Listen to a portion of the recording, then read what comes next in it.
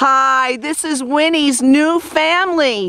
He used to be called Nene, and he was rescued by Adri and Amigos de Animales in Puerto Rico. And now he's with his loving family, and he's a Jersey boy. No more Sato doggy. He's living large in Puerto Rico. No, he's living large in New Jersey. He's a Jersey boy.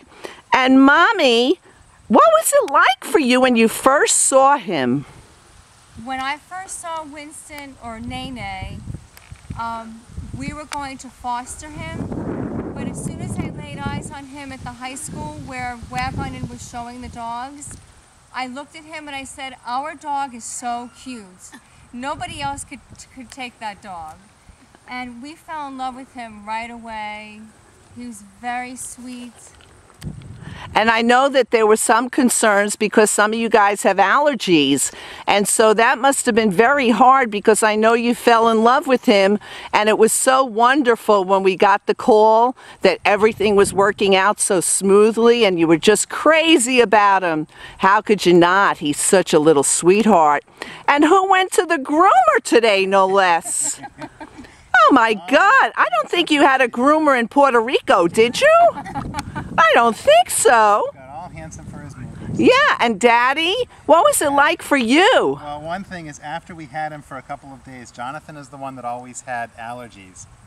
And after we had him for a couple of days, Jonathan said, you know what, if I need to, I'll go get allergy shots. Okay. Instead of giving him back. That was wonderful. He's such a sweet boy. He's so well behaved. And he's so loving. And what was it like for you knowing that he was from Puerto Rico? It was nice knowing that we could just give him a good home. You know, that we could get him off the streets, off the beach, seeing the pictures of where the dogs are. It's so sad seeing how they're so mistreated and alone and hungry. And it's so nice that we can give him a good home. Yes, he certainly has one. And Jonathan, what was it like for you? It was great because at first I was concerned because I knew I had allergies to some dogs. But after we had him for a few days and I was fine, I was really happy that we were able to keep him. Oh, that must have been fantastic because I know from your mom that you guys really wanted a dog. Yeah.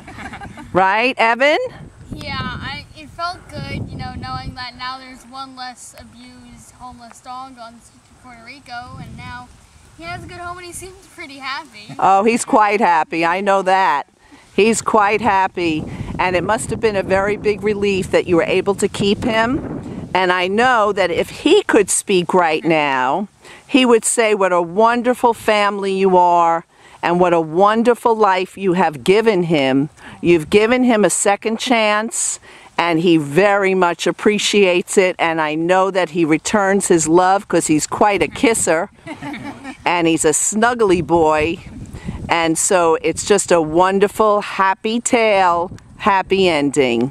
www.wagonin.rescuegroups.org and go to website features, forms, and applications. And please look at our available and coming soon dogs and fill out an adoption application. Everybody say bye. Thank you, Wagonin. Thank you for rescuing him. And thank you for saving his life and making room for another. Thank you.